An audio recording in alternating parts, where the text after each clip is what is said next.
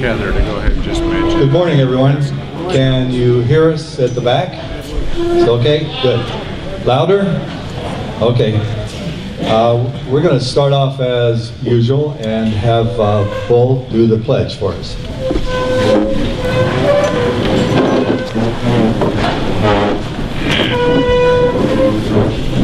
The first thing I want to remind you of is any of you that served in the military, you don't have to remove your hat. Oh, you don't? And you can salute during the pledge. Please do it if you feel free to do it. Please do it. Okay. I pledge allegiance to the flag of the United States of America and to the republic for which it stands, one nation, under God, indivisible, with liberty and justice for all. Incidentally, that flyer that Neil Durham is bringing around to you doesn't have the address at the Skyview High School. That's at Greenhurst and Power Line. Yeah, here in Napa.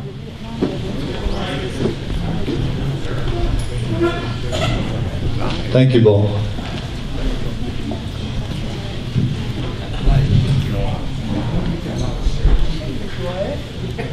On Veterans Day at 11 o'clock in Kleiner Park at the Rock of Honor, there will be memorial services, so you're all welcome. At 10 Kleiner Park at the Rock of Honor with there's 61 names of Meridian veterans who never came home. If you haven't seen that, you've got to get over and see the Rock of Honor. Thank you. 11 at 11 o'clock. Okay. Just off Eagle at Kleiner Park on Records Road. Just instead of turning into Walmart, you make a left turn if you're coming off Eagle Road. Okay, thank you. Yes. So we want to thank our sponsors today. We have Treasure Valley Coffee that has donated all the coffee again, and also Cloverdale Funeral Home, which has sponsored all of our goodies and treats today. And then we want to say thank you to all of our volunteers who come out early every morning and set up for us.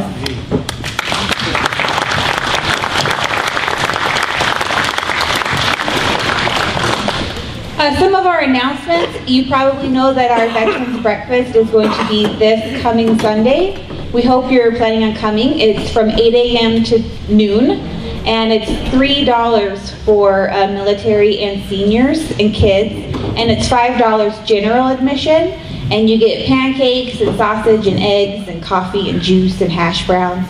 It's a really great breakfast, so we hope that you'll come out to that. What time? 8 a.m. to noon. This Sunday. And tomorrow morning early, David is going to be here.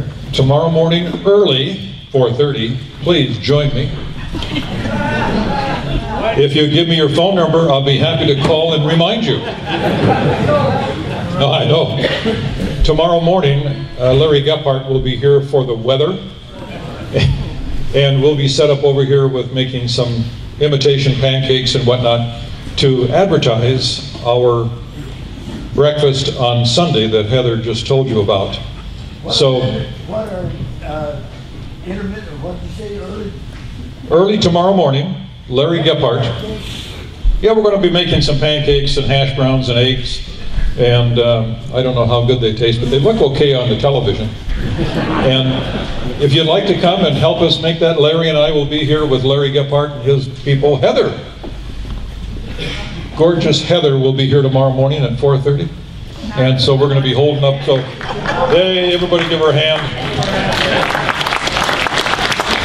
So look us up tomorrow morning. You'll be seeing us bleary-eyed in the morning, but please, as Heather said, please invite yourself and your neighbors and everyone to come to the breakfast on Sunday morning until noon.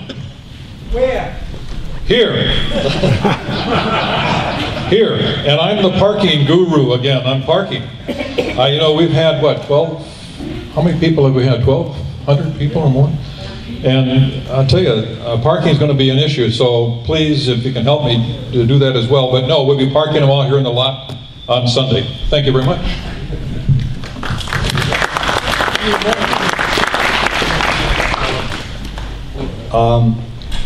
Lance wanted us to let you know he has the books from the last honor flight. So if you went on that flight, see Lance after, and he will have the books to pass out. Right there in front. Are you going to be out here or in the classroom? Let's do it right here in front. We'll do it right out here. So after today's presentation, if you were on the last honor flight, come up here and he'll have your memory book for you. And now, if we have any new people, any visitors for the first time, we'd like you to identify yourselves, and Heather will come and visit. Just put your hand up. You look new. Can you tell us your name, if you served in the military, the branch, all that shit? My name's Matt Allred. Just got off active duty in August. 5 years with the Marine Corps. I was stationed in Washington, D.C. for most of the 5 years.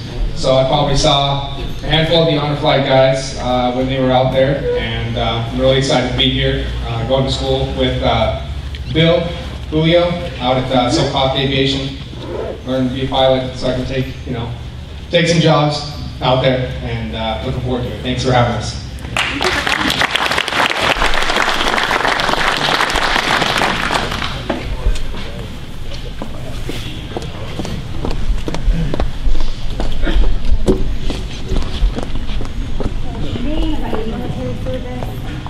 My name is Jim Sands. I was in Vietnam in 68, 69.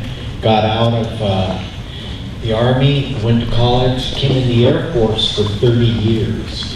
And mostly fighter jets.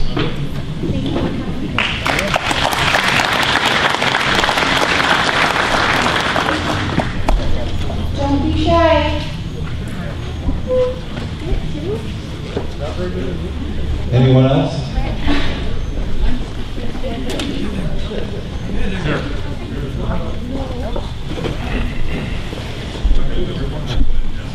I'm Quaker Sadesky, brand new in the area, and I was in Army, went to Vietnam 2 years, 66 months as air traffic controller, and I'm glad to be here with the group. So.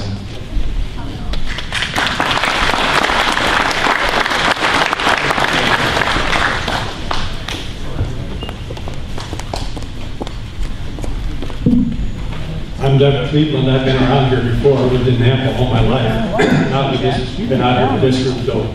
I was in during the Korean conflict for 8 years in 116 Armored, 1st Cavalry. Spent a lot of time in one of those little travel tracks. Sherman M2 tank. Never set foot in Korea. But you could get killed over here in one of those.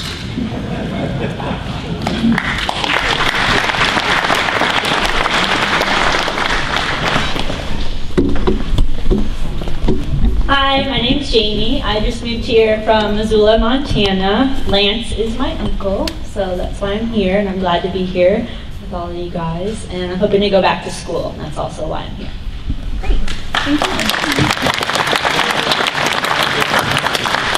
you. Is there one over here?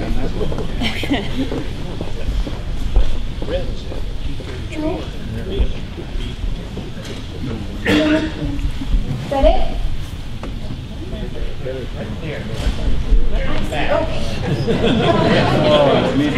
need your roller skates.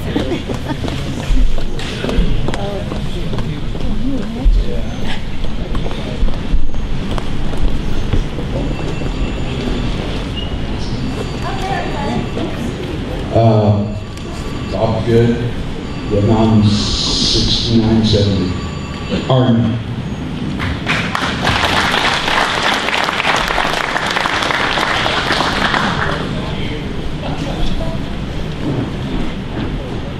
Jack Rhodes, World War II veteran, and when I went, I had to pay my own way. There was no way to get there other than pay my own way, which I was lucky because I had 2 daughters that went with me. So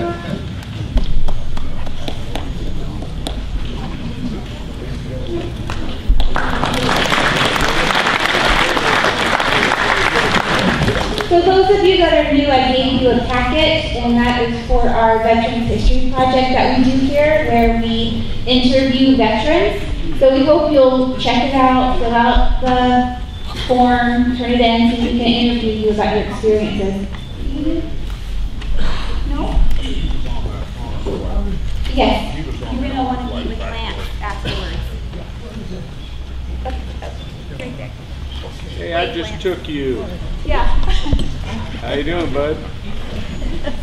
Okay, good. Now we'd like to have Bob Soba come up here for a couple of minutes. He's going to talk about a book which we wrote together with a group of us, and it's all about the Veterans History Project. Thank you. I talked to you before, but try to make another pitch. If you haven't heard us, everybody probably familiar with the Veterans History Project. If not, we can sure tell you. But the museum here has done over 900 interviews of veterans. And for a fundraising project, about 2 years ago, we started on putting the book together. We have 61 of the veteran stories in here. We're selling this for all the proceeds go to help the Veterans History Project. And I'd like to introduce Ben Collins. Ben, where are you at? If you'd stand up there. He's one of the people in the book, and I'm sure he would be glad to sign his particular thing there if you wanted to do that. Anyway, we got a little booth set up there. Please come by if you haven't already bought one. I know we sold a lot the last one there, but $15 and it all goes to the fund. I don't know, do we have any other people that are in the book here? Yeah. Shirley Law. Anyway, several, so a couple of them in there. So anyway, it's a good project. It's a good read. Everybody that's read it's been happy. Please come and buy a book and help support the Veterans History Project. Thank you.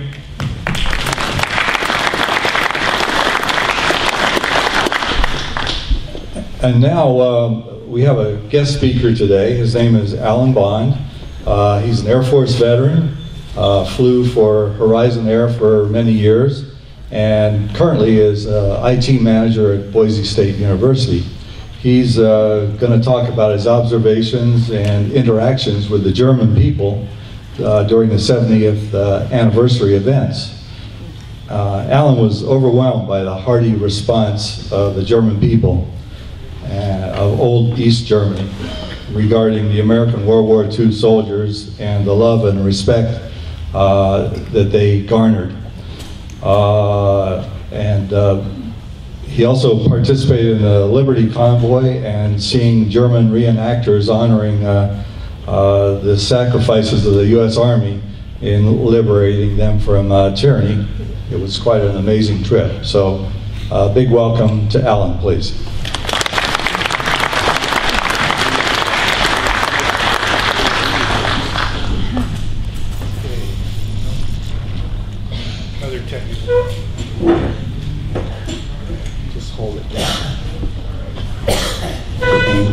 Up, there we go. Move it. Move it away of it. Okay. No, we lost it.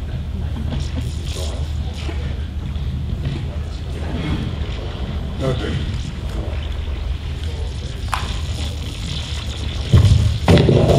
All right. Now this, okay, we're good now. So, here we are. Thank you for all coming. I'm impressed. Louder? Okay.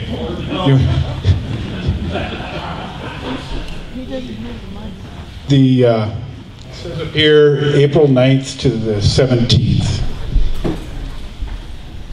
So that's when Buchenwald concentration camp was liberated on April 12th. So I'll give you the background here in a minute, but I can't see now. I won't be able to read my notes. So I'll have to go by heart.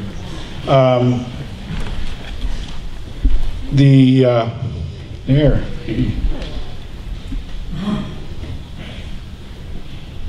That's my dad on the left and my Uncle Ira on the right. My dad was drafted in October of 1941, before the war started. He was born on August 10th, 1916, so he was 25 when he was drafted, and he was not happy about that, I don't think. And 26 was the draft age, max draft age, so they just got him. After boot camp, he went to Fort Leonard Wood, Missouri, and through the combat engineer training. After combat engineer training, they assigned him to the 35th Engineer Combat Regiment that was currently in Fort Ord.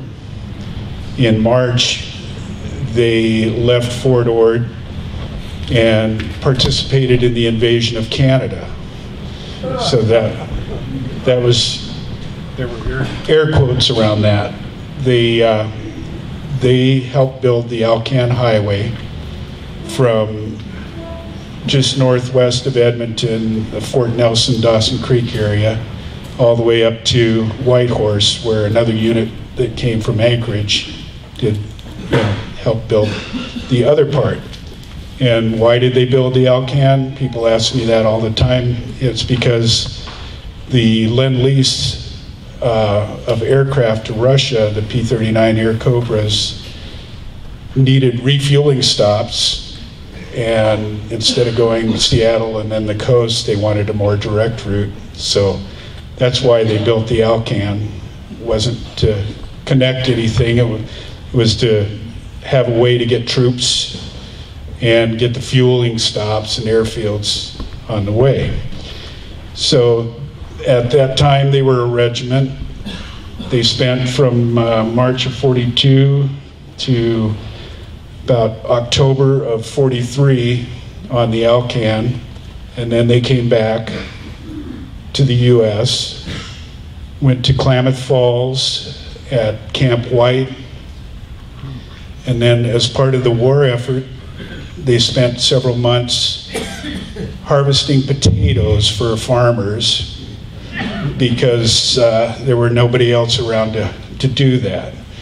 I'm sure there was no barracks chatter there about what a way to run a war, but you know, because we all know how much people like to sit around and do nothing. So, or do something that they weren't trained for. After a few months, they finally were transferred by railroad over to Camp Kilmer in New York. And from there, they went to England. And in about the end of July, they landed in England, worked their way to Southampton, where they crossed over and landed at Normandy on Omaha Beach on August 9th. So a little bit after all that, all the real action. And initially they were assigned to go up to Cherbourg, but right as they started heading there, these Germans surrendered in Cherbourg. They turned them over to Brest on the northwest port there in France. They fought in the Battle of Brest for a few months. In October, after the surrender of the Germans there, they ended up moving over to Luxembourg, and they were in Luxembourg at the time of the Bulge. So his unit was pulled out, sent up to Bastogne. He was not a part of that. He and another guy were left back to hold down the fort, which also got overrun. And so the 35th Engineer Combat Battalion had several companies assigned to the 101st there in Bastogne. They left one company there, and they were relieved by Patton. After that, they were assigned to the 3rd Army. He participated in the assault crossings at of the Moselle or Mosel River in Germany, right near Koblenz, and then they did the assault crossing at of the Rhine right there by Koblenz. The interesting thing later you'll see is the 87th Infantry.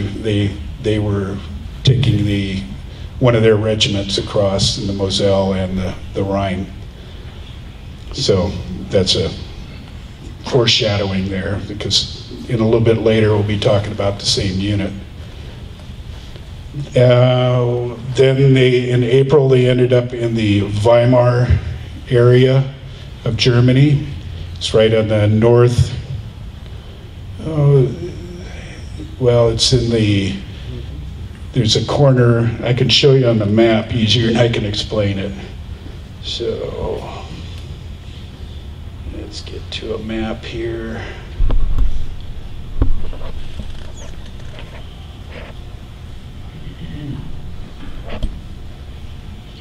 Wrong one. Oh, now it's not showing up there.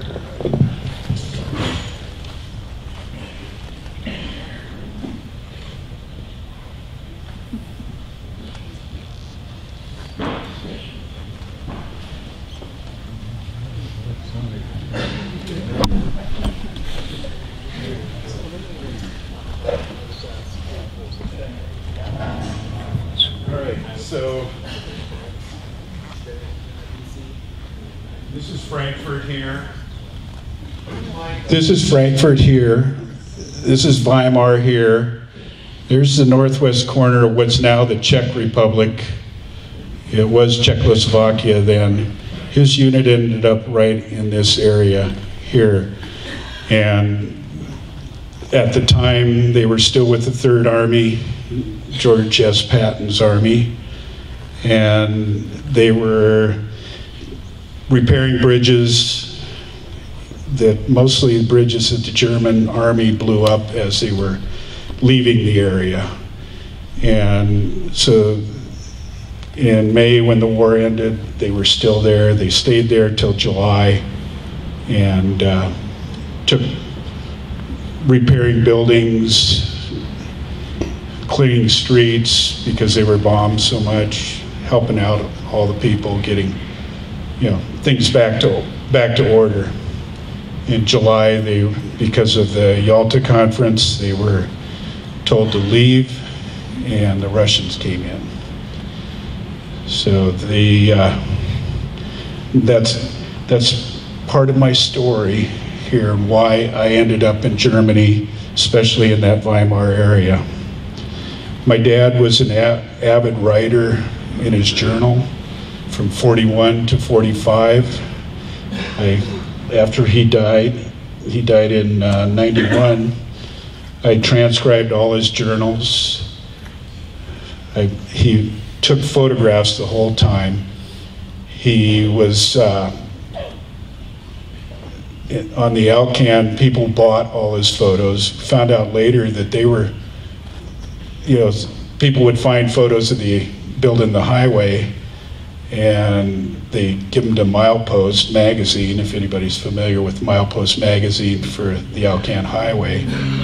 And I came across one of them one time and said, well, that's one of Dad's pictures there. And he finally got credit for those while he was still alive.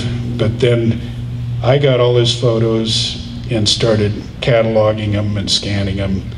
And then one of those providential things, there was a young lieutenant, first lieutenant, in the 101st Airborne.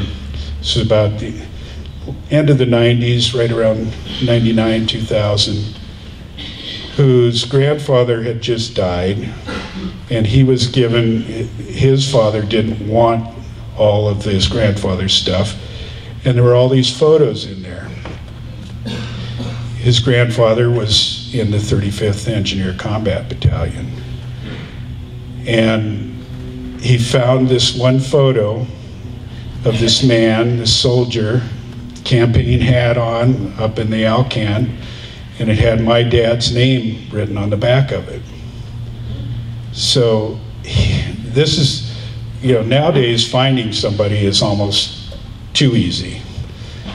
You know, but he went through phone books and everything and finally tracked down my mom. My mom referred him to me. I said, well, yeah, that's a picture of my dad, and showed all that. Well, since he was in the 101st and his grandfather was in the unit that helped the 101st at Bastogne, he got really interested. Well, Sean is now a lieutenant colonel. He was the ROTC commander at University of Kentucky until May of this year. Now he's commanding a regiment at the 101st again at Fort Campbell. He has gone even farther than I have, set up websites, got all that. Well, I gave him all the photos that I'd scanned, and people started finding his website, and then he'd refer them to me. So the Alcan, if you saw the American Experience on Alcan, they got a bunch of photos there, 9 photos that they did on an American Experience. Some other authors have contacted me, but the reason in this story, the important one, is this author named Flint Whitlock out of Denver was writing a trilogy about Buchenwald. His first one was The Beast of Buchenwald, and he asked if he could use some of Dad's photos in there. So there's about 7 or 8 photos in that one. He's written the 2 following volumes also. Well, the end of July of last year, 2014, my wife and I decided to take a cruise and do the Danube from Budapest to Nuremberg, Germany.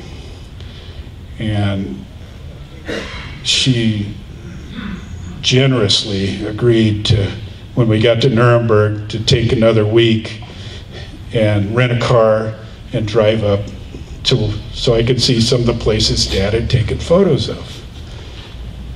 And I say generously, sometimes wives like going out and looking at bridges that were damaged 70 years ago, and but so there we are wandering around the country, out in the middle of nowhere, finding these places. So she was a trooper and made it through. But before I left, I contacted Flint,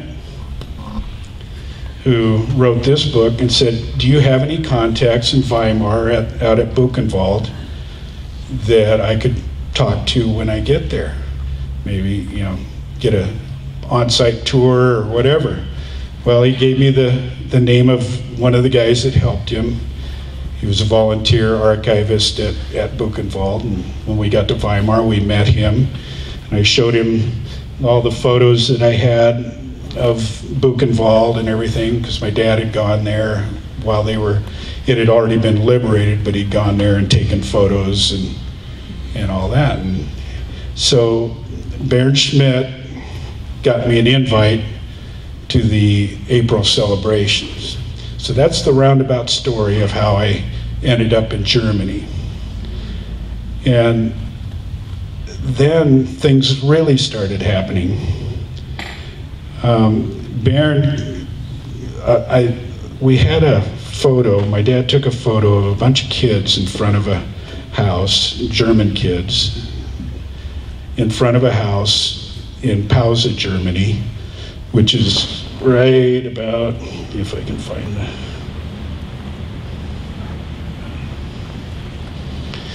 It's right in here. That's where their company was billeted, right in the village. And so I asked Bernd, well, gosh, it'd really be nice if when I come over, if I could, see if any of these kids are around, if they're still living or whatever. So Bernd contacted this gentleman in Pausa who restores U.S. Army World War II vehicles and has several. And he formed this Liberty Convoy, where they reenact U.S. Army, little actions and celebrate the U.S. Army in Germany. So you have to understand that this part from right about, where are we here? From right about here and up was all East Germany. That was the part that the Russians took over and was part of the Soviet bloc for 45 years. So these people were communists, our enemies. When I was in, they were the guys. We were worried about, and so all these people in the Liberty Convoy are they're Germans. Most of them were in the East German Army, and they're reenacting what the Americans did during World War II. The Andreas Breuer, it's got an umlaut and all that other stuff, but he calls himself Sergeant Bull. He contacted the newspaper in Pausa. They put a bunch of the pictures, a photo of the kids, and said, can anybody find these kids? Anybody know them? Well, they found out of let's see, there's 6 of them. They found 5 of them were still alive. 3 of them still lived in Pausa. 1 of them was married and lived somewhere else in Germany. And they could not find one. They thought she might have been a refugee, and nobody knew her contact. So Andreas worked out a day to meet them. So I headed off, flew Boise, Chicago, Frankfurt, trained to Weimar, and then the most amazing thing, I was not expecting much, because when my wife and I were back there driving around, it's different than old East Germany is a little different. Hungary's different, Slovakia's different than the West. Even though it's been 25 years since the wall came down, there's just this different feel.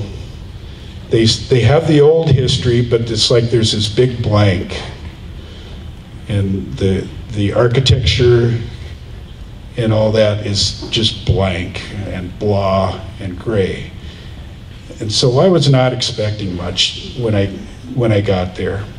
I'd gotten all these invitations to attend, and Baird was saying, well, Helen Patton, the granddaughter of George S. Patton, was going to be there, and I'm going, okay, that's neat. So my expectations were not very high. Let me get back to the slides here. If I can get it to...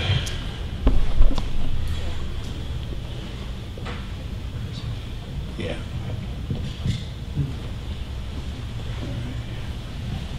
So the first day, this was April 10th, it's Friday, they had this get-together in the Rathaus, which is a city hall. I always thought that was interesting, rat house, politicians, but that's a political comment. But. So they started out, and I didn't know any of this part of the history, but evidently on April 10th of 1945, one of the regiments of the 80th Infantry of the Third Army was surrounding Weimar. And Colonel Costello,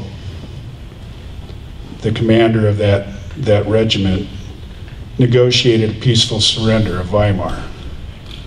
So at the 65th anniversary, they dedicated this plaque here. And of course,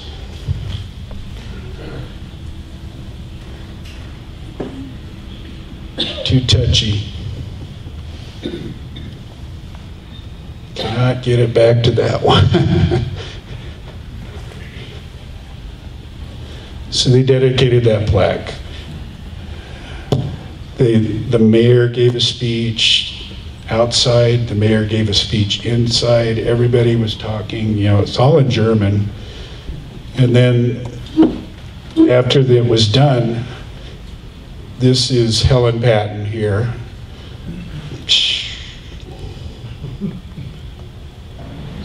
That's Helen there too, but and they gave all these speeches and everything, and shaking hands and people going around. This guy here in the center, he's a RCAF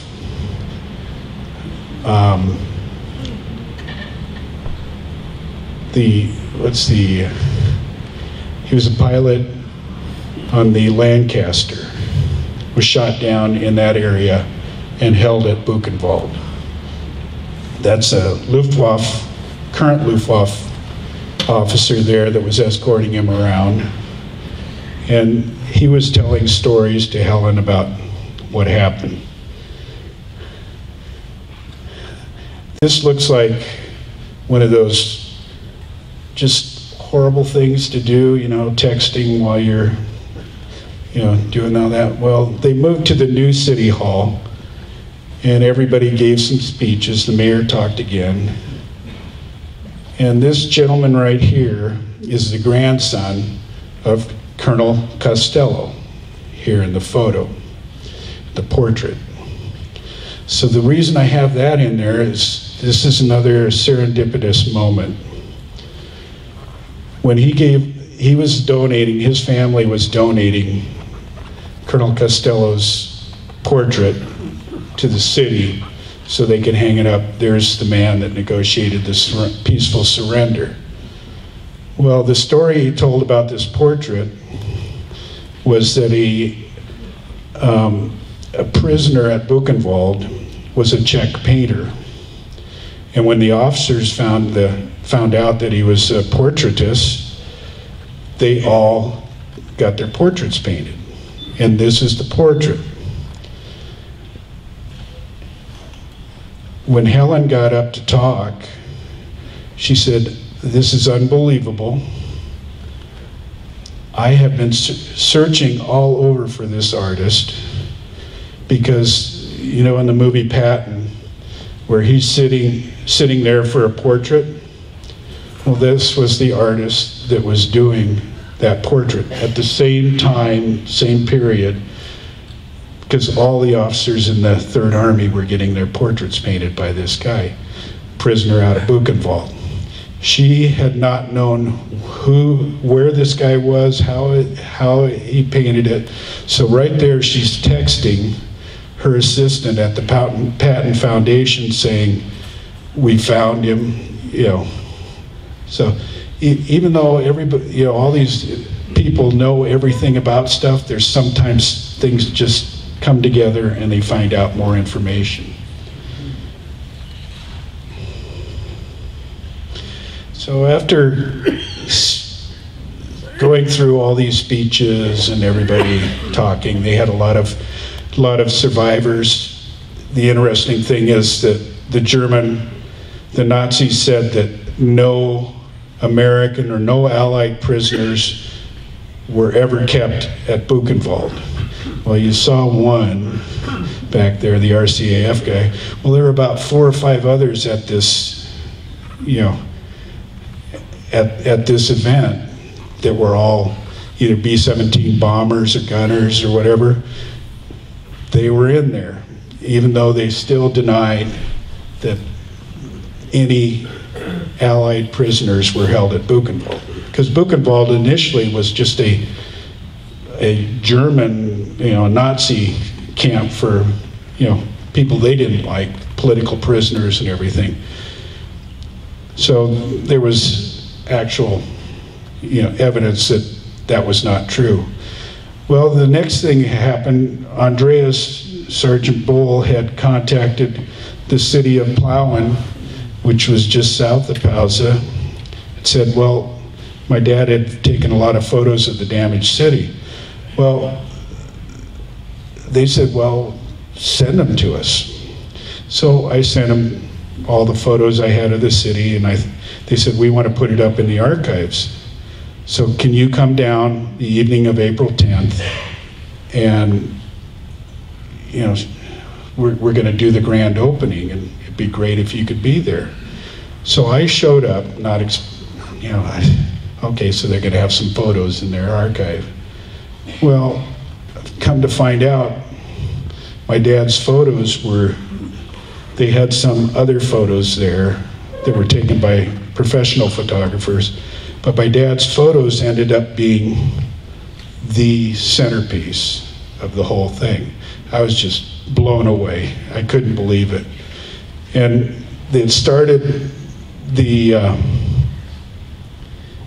this was the entrance of it. That's my dad sitting there with a little,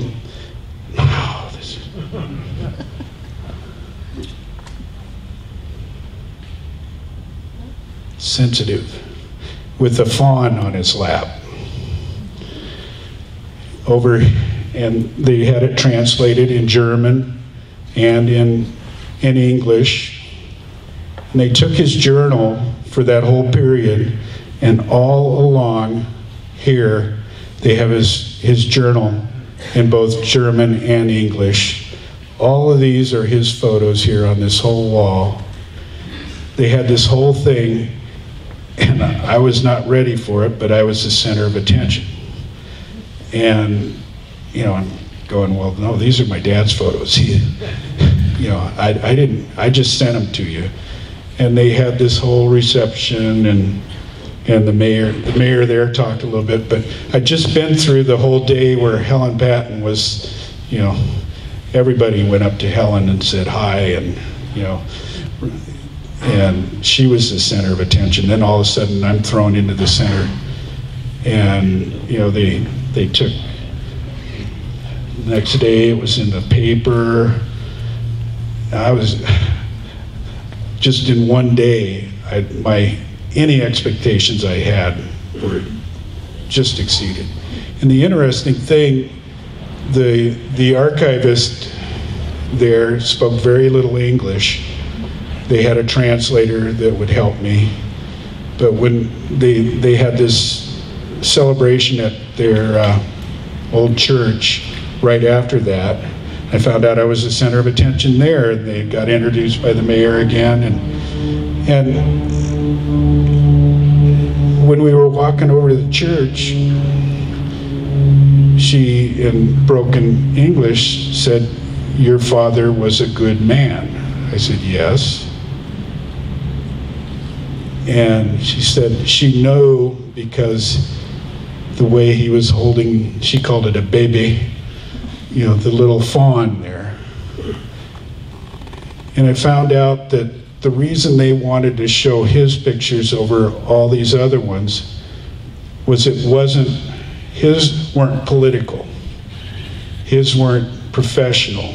They were from a real person, who saw the real thing.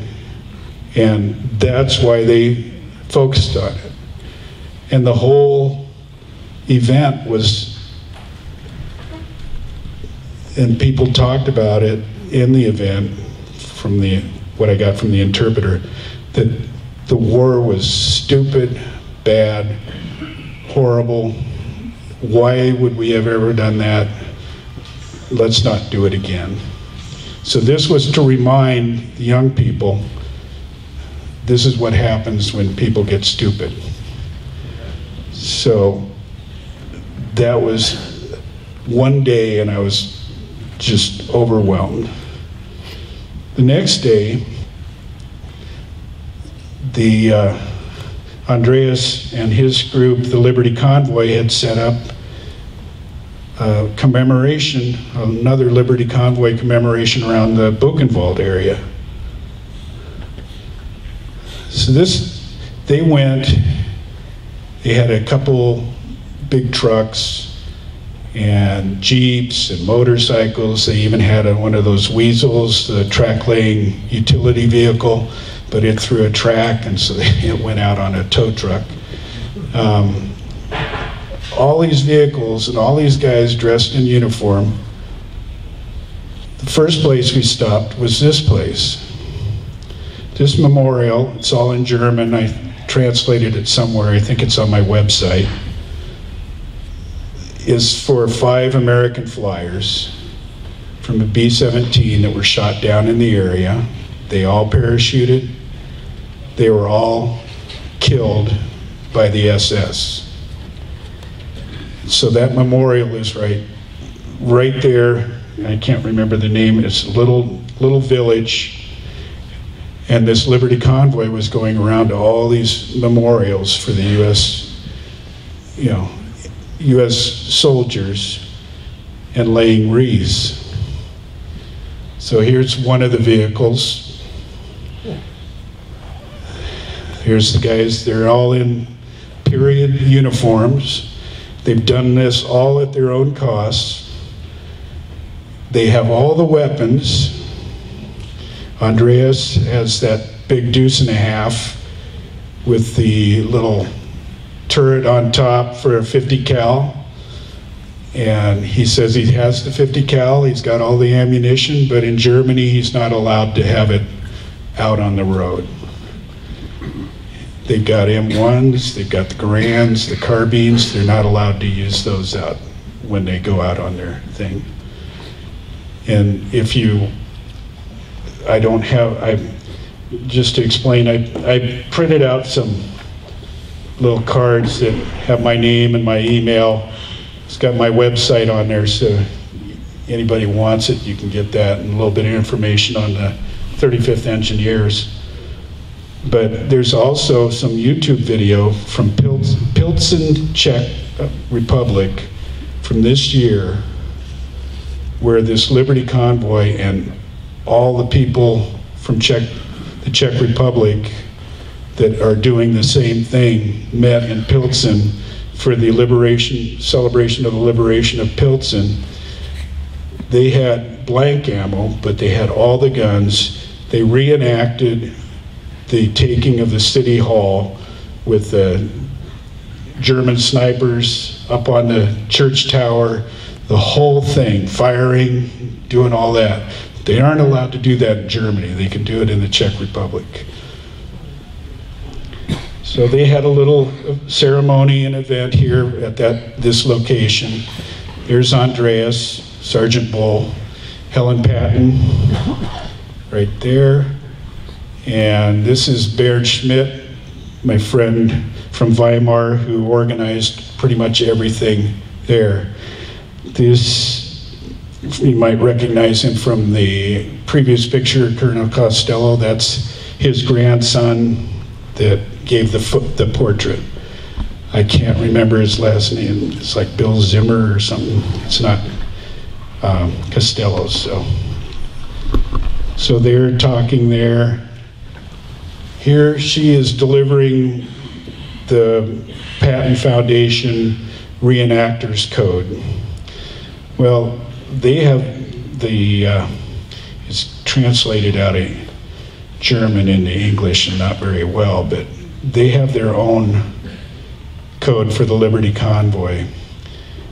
And their motto is remember, admonish, reconcile. And they're there to commemorate the things that the Allies did for them, did for Germany in liberating them. Because these people have been through a lot in the old East Germany. They didn't have things good like the West Germans did when the Allies stayed there and are still there.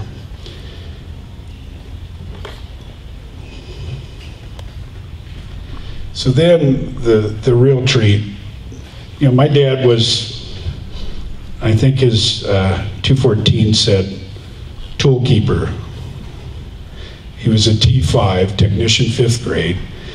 When I was young, I thought, well, 5th, that's higher than 1, you know, because E1, O1, you know, it goes that way. Well, come to find out that a T5 is the lowest technician grade. So I blew that bubble about your dad, you know, but he had a trailer with all the tools, and he was a tool keeper for Company C.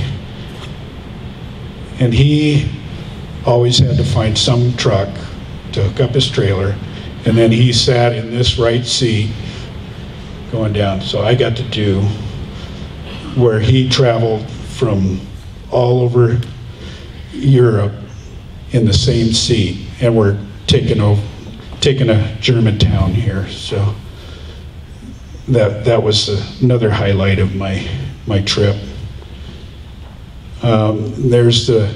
We had to stop because they had permits, and the permits only allowed them to be in certain places at certain time. You know, because the Germans are very, they like order, and you have to do things right. So we had to sit there and wait until it was time to go to the next little village.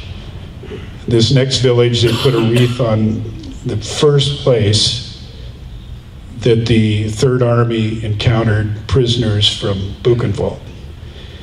It was called and they had this little memorial there.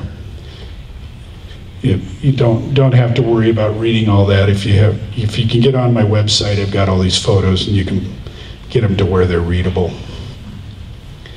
But right before the Russians were coming in from the east, the Allies were coming in from the west, the Germans said, well, we've got to get all these prisoners out of Buchenwald, and they need to go south and west.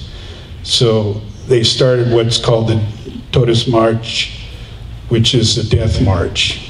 So they were sending these prisoners just walking, no food, poor clothing, just walking, and you can see the red lines where they went. Well, at this point was the first contact that the U.S. Army, the Third Army, had with these prisoners.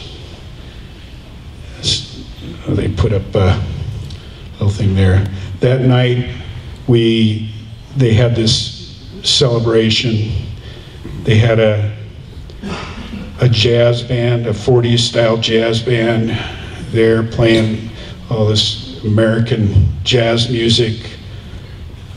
It was at this little restaurant. So this was another one of those surprise moments. Was really tired. We sat down, had some great food. But then all of a sudden, they started they brought in all these kids from 5 to teenager. And they sat them around in this little hall around the front. And then old people got up and started talking, of course in German. And I wasn't near anybody that could translate.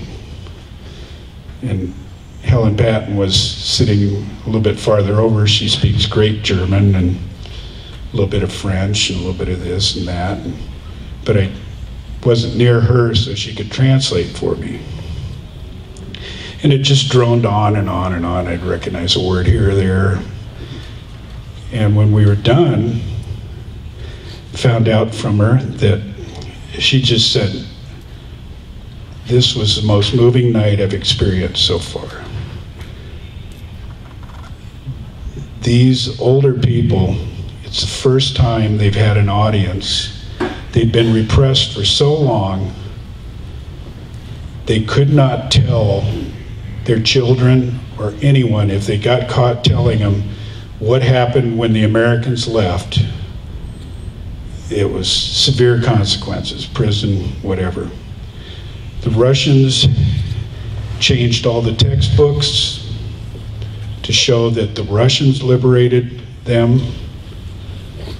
The Americans had nothing to do with it.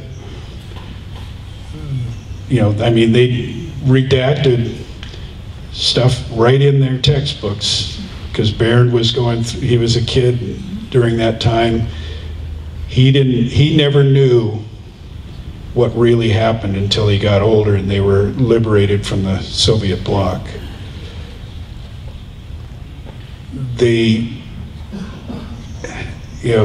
So all these old people were up there telling them the real story. They'd never, even 25 years after being, the block falling and the wall coming down, they never were able to tell the true story of what happened, when the Russians came in. So I was really sorry that I didn't know that was what was going on, what they were talking about. But they were telling the young people in that village, what the true story was. And here in the restaurant, on the wall is all this stuff about Patton and the Third Army and what they did. The next day was the celebration, the April 12th was the day that the U.S. liberated Buchenwald. This was the entrance here. This was our trip in August of last year. Took the entrance. This is a photo my dad took on June 24th, 45. Nothing else is, the crematorium is still there. They've torn down all the barracks. He had a lot of pictures of different barracks, and he'd also, in 45, when he was there, this gentleman had been a prisoner since like 38. He was from Chicago. Since he was an American, they threw him into Buchenwald. This table was where they took the bodies after they died.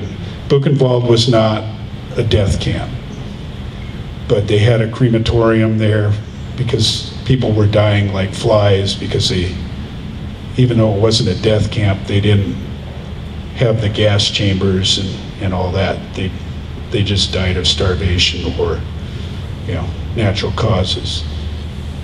So I think he says here, this is where the SS doctors would remove the gold from the teeth and any other valuables before they headed off. This was right off the crematorium. So that table is still there. The only thing missing is that big thing there, and they've added a little display case where they have some of the instruments that they found there. So that's 70 years after, and they still have that part. And in the crematorium, it's exactly the same.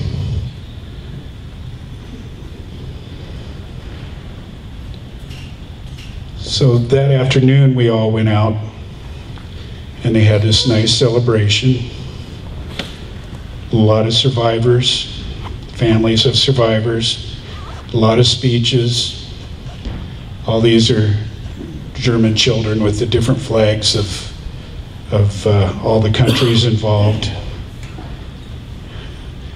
And I was not a survivor and not a liberator, so I didn't get to go in the circle there, but I was out standing with Flint Whitlock, the author of the book. We were listening, and this one gentleman was talking in German,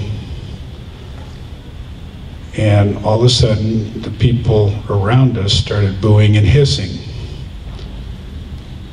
and just making a big scene. So when we were leaving, I asked Barron, Flint understood a lot of German, but he didn't understand what this guy was saying to make him mad. Well, we asked Barron what was going on, and he's just disgusted and says, well, it's the the communists. It's hard to see here, but this prison initially was where they put all the German Communist Party. They were identified by a red triangle on their suits. The Jews had the star, the gold star. The communists had the red triangle. Well, throughout here, you would see they had flags with prison, the striped prison flag and a red triangle in there. We were standing right around a bunch of them that had scarves on like that and all that. Well, Barron said when this gentleman was saying no, and he said it several times, the Americans liberated Buchenwald.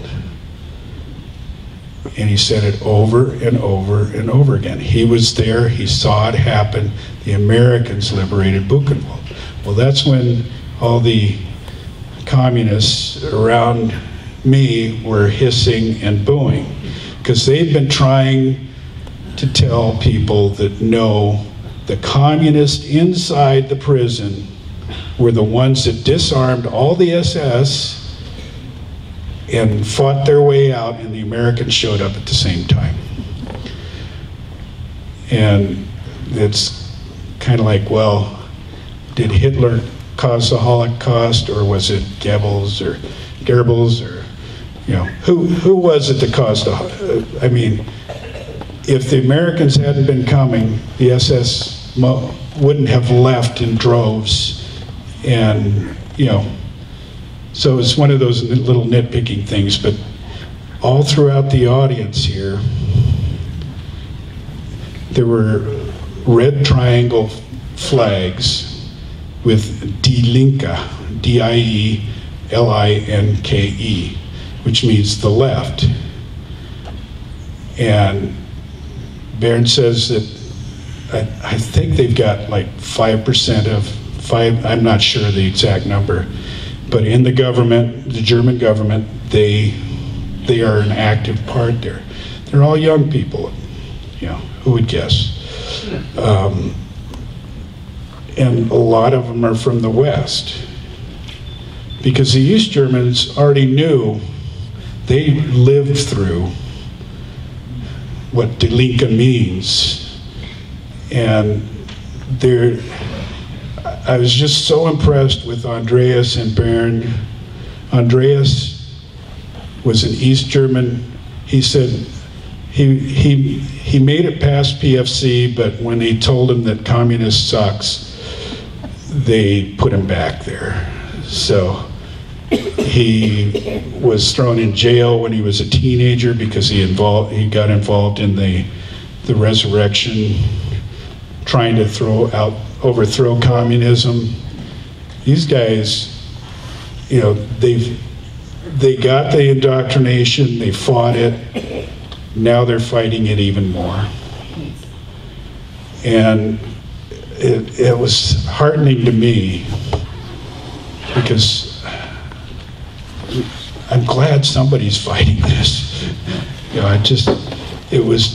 These guys are really serious. They want knowledge out there. They think knowledge is the way to fight this, because people forget. They don't want it to happen again. Well, the next day, Andreas picked me up in Weimar, and he started driving me to all these places because I'd sent him the photos, and he'd been researching, and he drove me around to all these places where he thought photos would be. And these are none. I could have you bored to tears here. I may have you already, but he took me to all these places that my dad had taken photos, not all of them, because he took a lot of photos too. But here's one of them. This was the house, the south side or the east side of the street here in Pausa.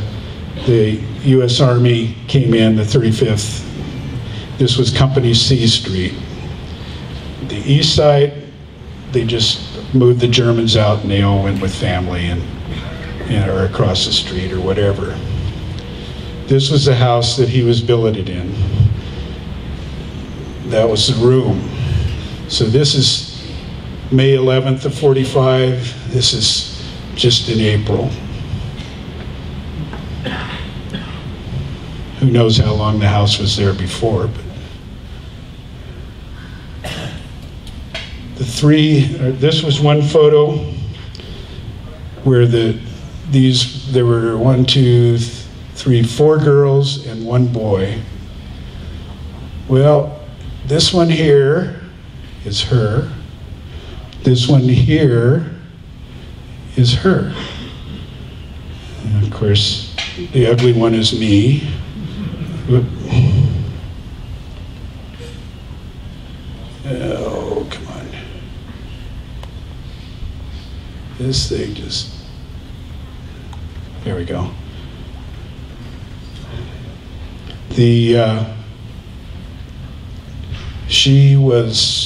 This woman was 10, Ursula was 10 when she had this photo taken right here. She was 8. So she's 80 now, and Margot is 78. So they had this little reception. The next person, the boy in there, he wasn't able to make it. He still lives in Bauza, but he wasn't feeling good that day. So the other gentleman over there and his wife, my dad took this photo in June 45. That's him here on the shoulder. So I had Andreas try to play, but they wouldn't do the whole thing. So Carl is just a kick. He's been going through, he's 75, he was 75 there. Been going through chemo and radiation for cancer, but nothing was going to stop him from getting up here. He comes rolling in his Audi TT with his wife, and sweet lady, just wonderful lady, and just happy. It was unbelievable. And then I found out in June, Andreas sent me an email and said that Carl didn't make it. He died. But this was his last little foray, and he was going to do it. Then we went out. There were a lot of other things that happened, but this bridge here, Elsterbrucke, was built in 11th or 12th century. The 87th Infantry, the same infantry that my dad's unit had done the assault crossing on the Rhine and the Moselle, was taking the town of Plauen, and they noticed the Germans putting detonation charges on the bridge, and they were going to blow it to keep them from going across. So they attacked, they sent a force in. Am I getting close to time? Okay, almost done here. They sent a force in, captured the bridge, deactivated all the explosives. The bridge still stands. So they had a big celebration there, U.S. Consul. There weren't as many vets there this year, the 65th one, they had a lot of vets. I was the only one, other than the Liberty Convoy people that were there, Andreas over there. And so they had the nice music and everything, and I can read this because if you're like me, you can't from back there. On April 16th, 1945, the 87th Infantry Division of 3rd U.S. Army arrived in the town on this day. They should have had me help them translate, but On this day, the World War II and the catastrophic destruction ended for Plauen. Historical Elster Bridge shall be a symbol for intercultural understanding and peace. So they had another celebration.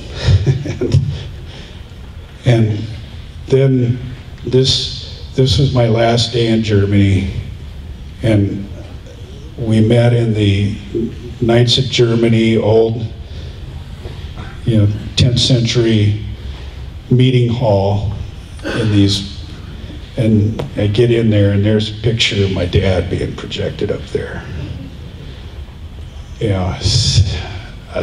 The whole trip, I just wish he could have been there to see, he was a nobody. He was a lot to me, but he was nobody. But these people, the ladies in that photo were talking. They said, when before the Americans came, it was bad. The Germans, things were bad. And when the Germans were moving through, they'd just move into the houses with the people, eat their food, it was their duty. It was, the Vaterland, and that was their duty to house them and feed them and all that. The Germans told them that the Americans were evil, devils. They were going to rape all the women and kill all the children, and the Americans came in. They just said, well, we need somewhere to stay. You people move over here. They said no American ever entered any of their houses, ever. They had them do their laundry and paid them. What they really wanted was the soap. The kids were in everything and never got in trouble with the GIs. You can see and they were just astonished. The Russians came in, they went through everybody's houses. They were looking for swastikas.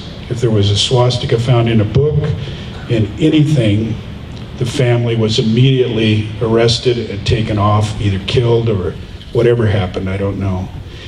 They took all photos, they took everything, stripped the house of any memories. These ladies had one picture. It was in that same time period. That's it. Somebody had hidden. Their whole memories were taken away. And they said, so the Germans were there, it was bad, but they lived through it. Americans came, things were good and getting better. Russians came and it was done. And they're still recovering from it after 25 years of freedom. So that was my trip. It was just very eye-opening. I never expected all that. I thought I was going to be a pariah there. Well, there's the guys. His father was part of the blowing everything up, and they caused all this problem, but I didn't get that at all. And they were just, and then to have, I wish my dad was here so he could have seen that his photos were there. He would have been so proud to see his picture up there on the, all these people looking at it. So I think my time's up, right? Thank you. Thank you, Alan, very much. Alan has a lot of stuff up here to look at, and he'll be here to talk, so please come and have a look.